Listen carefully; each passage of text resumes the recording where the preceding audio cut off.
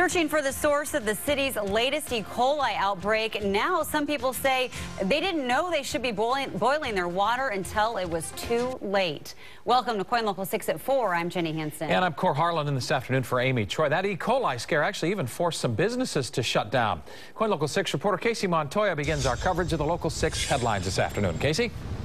Well, Cor, Water Bureau officials say they weren't worried about the threat to public health. They had to issue that boil water advisory due to state law, but they're not denying the big inconvenience this was for households and businesses over the weekend. Imagine telling every guest inside this Hilton hotel, where there's a huge convention going on this weekend, that it's not safe to drink the water. I'm over in Goose Hollow. And how'd you find out about it? Facebook. Kieran Henthorne found out about Portland's boil water advisory through social media as word spread about a possible E. coli contamination in one of Portland's reservoirs. Some routine testing done last Thursday turned up positive on Friday, causing the city to shut down Reservoir 3 at Washington Park and do follow-up tests. After another round of testing showed more positive results, city officials were ordered to let the public know about the threat.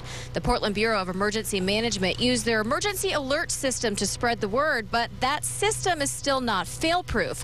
Many Portlanders didn't know they had to sign up for the alerts. And our downstairs neighbor didn't know, and she has a 5-year-old grandson that was staying with her, and they'd been drinking water all day, and she didn't know until I posted it. City officials say the testing showed the bacteria was not the strain of E. coli that makes us sick, but there have been some reports of illness since the water scare. 8 people called and said that they're feeling ill.